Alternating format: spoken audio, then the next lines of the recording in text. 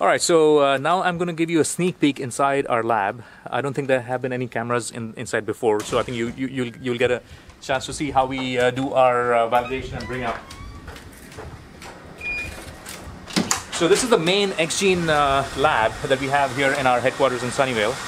And as you can see, it's a little chaotic, but the reason is because we have lots of these stations, and you'll see multiple boards where we have X-Gene 1, that is going through stress test, and now we have X-Gene 2 that is also going through the stress test as we prepare to take X-Gene 2 to production.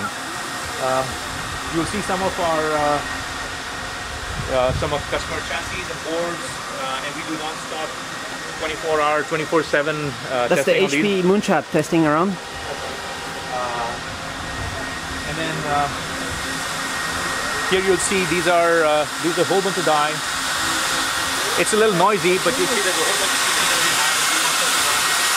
And this is running real production operating systems and applications, right? So when we test our chips, we not only run the testing on each interface, but then we put in a real-world applications, and in fact we boot multiple operating systems, and we're actually running a whole bunch of operating systems here and applications. So here are a whole bunch of chips, and you're able to just put them in the... Yeah. To do the socket. And here you can see we're testing the 10 gig link. So there's a lot of interoperability that we do with external links to make sure that it's all fine. Okay, we can run 1GPC. Right, so 1GPC as well. But 1GPC is what? And then this is our, so these are some of the guys. So these are the guys who actually designed the CPU. You designed the CPU? So these are the guys who designed the CPU. Now they're actually testing the CPU. So we do a lot of, as I mentioned, stress testing. So we've got lots of systems here. We've got systems over here. So we do interoperability testing with lots of the memory. And the CPU guys are constantly, doing performance benchmarking, trying to improve the processor. So every generation of CPU, we see about a 10 to 15% improvement in IPC. Do you want to talk about quickly what you're... So what are you doing right now? Well, right now, these are our systems.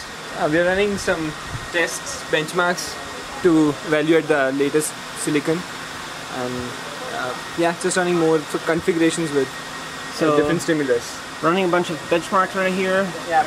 So this is X-Gene 2. So this is our second generation silicon that we're really getting up for production. All right. Yep. What's going on around here? Then here is some of the.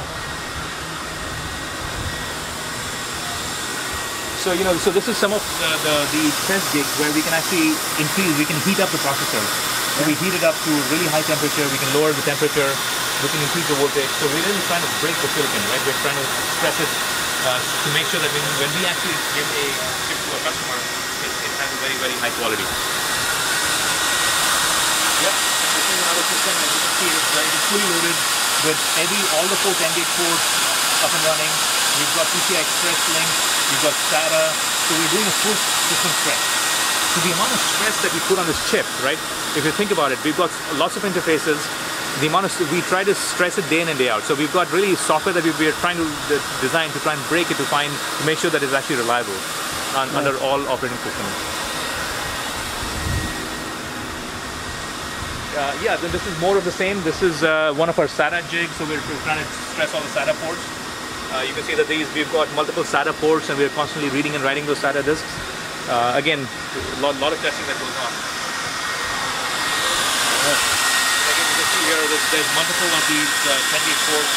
We're testing the system. So this is something that we run day in and day out. How soon is X-Gene 2 into mass production? So X-Gene 2 is functional, and it's very close to production. We're at the tail end of making sure that we've characterized every I/O, that we can actually make sure that we can put the specs of the I/Os on the sheets. So I think what we publicly announced is that X-Gene 2 will be in production in the middle of next year. All right, so this is it. This is the future of the ARM server being engineered right here, and what happens in the other areas in the building? Well, so this is where we design it. So downstairs we have the CPU design team, we have the SoC team up here, we've got marketing and sales. So it's pretty much well contained in this building. We also have design centers all over the world in multiple different sites. But this is really where the chip comes and we do all the bring up and characterization here.